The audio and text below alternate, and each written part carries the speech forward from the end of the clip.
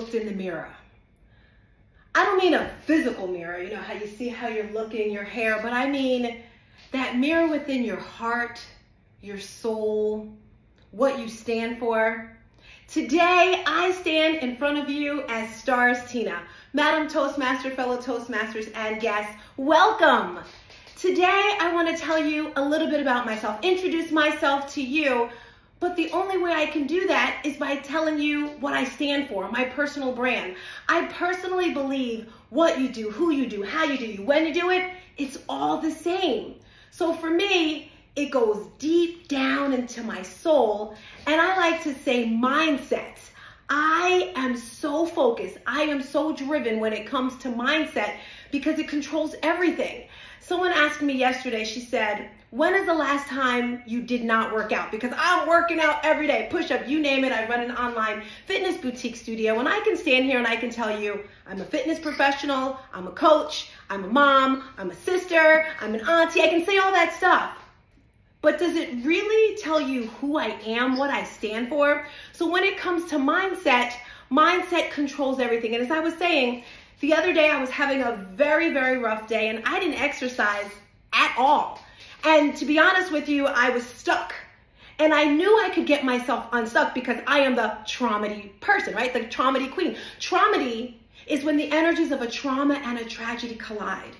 When these two energies come together, life-changing experiences occur. So this day, I was not having a good day. And there's two ways of how you can face an obstacle. One way is you can go negative by drinking alcohol, having wild sex, drugs, you know, all down that path, but that's not too healthy. And then you have that other path where you can meditate, yoga, journal, you know, all that great stuff. But this day I was stuck and I was a little bit stubborn. I was just like, I don't want to feel anything. I want to feel amazing. So I did go down that path road. And if you know me, I don't carouse too much. I'm not partying and drinking. So I did have some drinks and it put me down that downward spiral of feelings. And then the next day when I got up, I was like, okay, let's do a mindset check. Let's reset. And I went way over to the left for me for my mindset.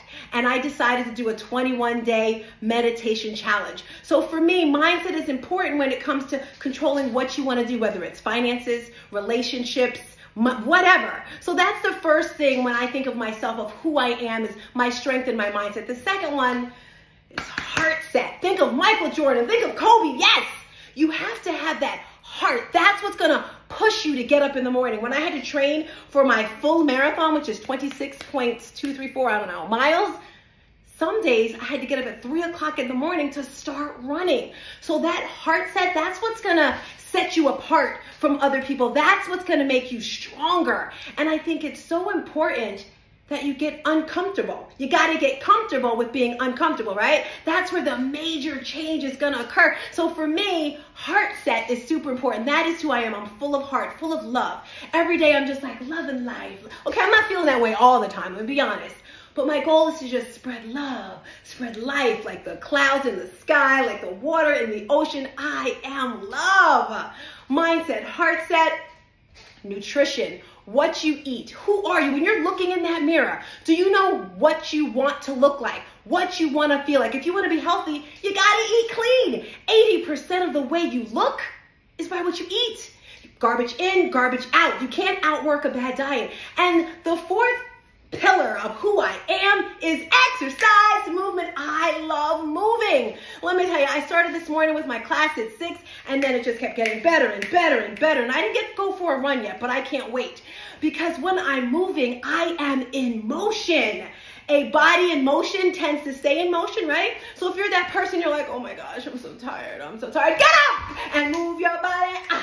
Play some good music and move. So I am movement, I am vibration. When I walk into a room, I am changing the energy. So movement is so important. Your vibe is your tribe. Who are you surrounding yourself with? All right, time's running out. And the last thing of who I am,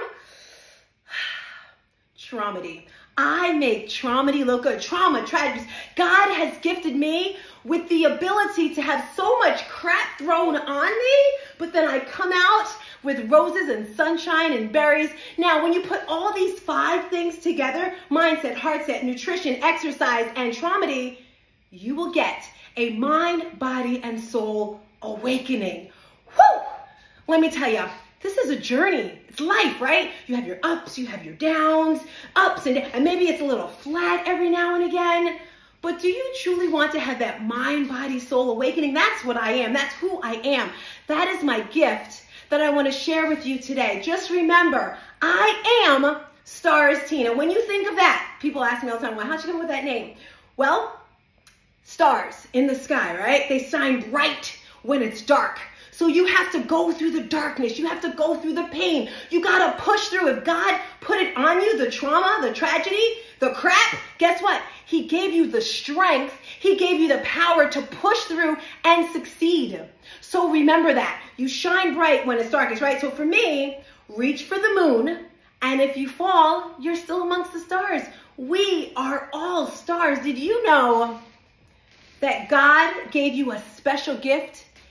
A unique gift. Think right now, right in the chat, wherever you're watching this, I want you to write down that one thing you can do with effortless ease. That one thing, when you do it, it fuels your heart. Think about the movie Sister Act. Remember when she said, if you wake up in the morning and you want to sing, you're a singer, huh? Okay, I'm not going to sing for you. But anyway, what is that one thing you're passionate about?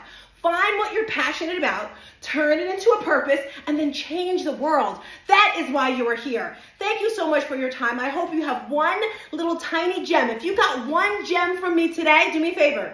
Share it out. Tell someone. Change the world. Thank you very much. Back to you, Madam Toastmaster. Peace.